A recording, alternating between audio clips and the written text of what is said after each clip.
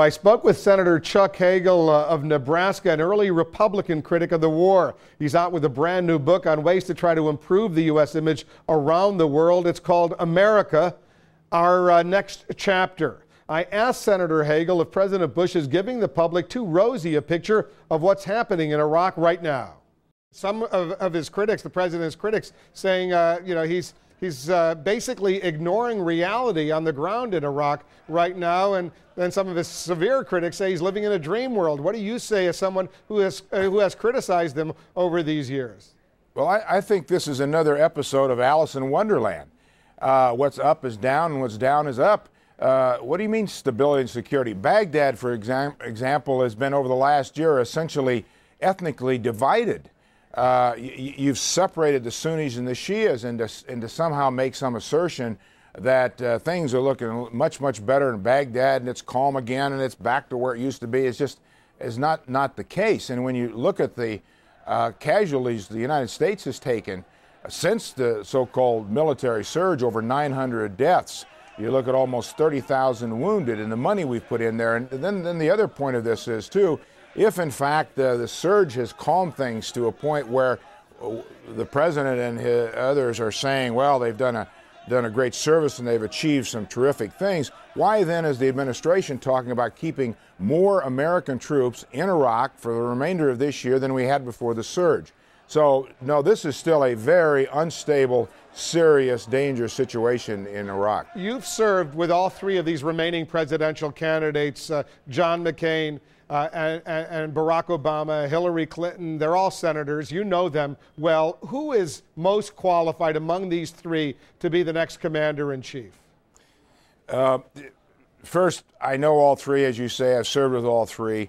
I am not going to endorse a candidate for president today by saying who I believe is the most qualified to be commander-in-chief. That will play out. Wolf, the American people will make that decision. I've not endorsed anyone for president, and I've not endorsed anyone partially because I want whoever those final two candidates are to explain to the American people how they are going to unwind American involvement in this fiasco in Iraq and what their foreign policy is going to look like over the next 4 years. We've done terrible damage to our country around the world. Well, without endorsing any candidate, as far as the Iraq policies they've enunciated, whether it's McCain or Obama or Clinton, whose Iraq strategy, as you've heard it, do you like the most? Well, obviously what I've heard, like the American people have heard, is McCain on one side is saying we'll stay there until there's victory and whatever it takes, we're going to win. On the other side, both Obama and Clinton have both said we're coming out. That's not good enough because each of the two final candidates are going to have to enunciate how are we coming out? How responsibly are we coming out? Under what basis? Under what timeline?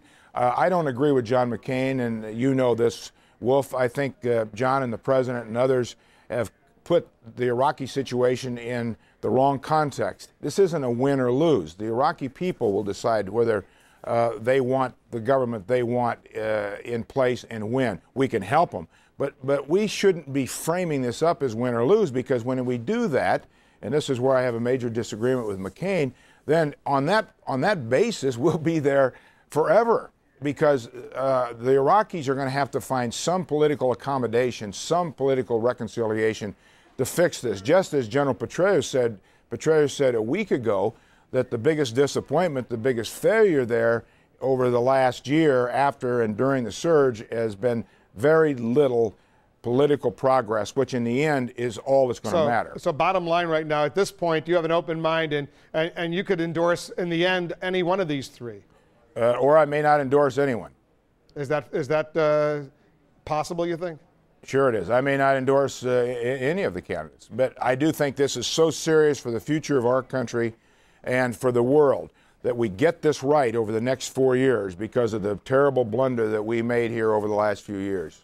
You've known Obama since he came into the Senate. He's on the Foreign Relations Committee. Have you seen anything that points to him, any strengths that he's shown in terms of his Senate record?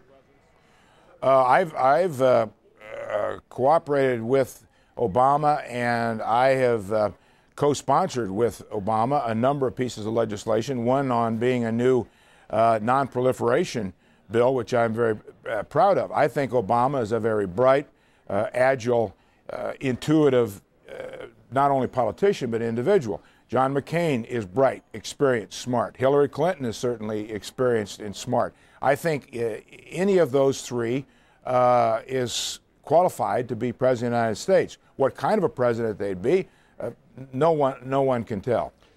All right, I want to just read one quote from the book because it's a powerful quote and get your explanation. So why did we invade Iraq? I believe it was the triumph of the so-called neoconservative ideology, as well as Bush administration arrogance and incompetence that took America into this war of choice. They obviously made a convincing case to a president with very limited national security and foreign policy experience, who keenly felt the burden of leading the nation in the wake of the deadliest terrorist attack ever on American soil. But the words arrogance and incompetence jumped out at me. You want to elaborate on what you meant by writing those words? Sure. Well, I did write those words, and I meant it, and I still mean it, and I think it was arrogance and incompetence that put this country in such a hole here around the world. Arrogance meaning that they wouldn't listen to anyone. They didn't listen to our allies.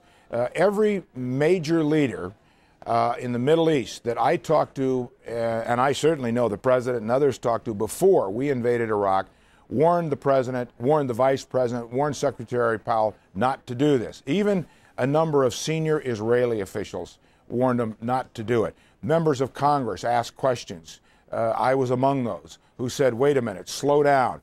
Let the IAEA, the International Atomic Energy Agency officials finish their job. Slow this train down. They wouldn't listen to anybody. It was just raw arrogance. Incompetence? I think it was incompetence.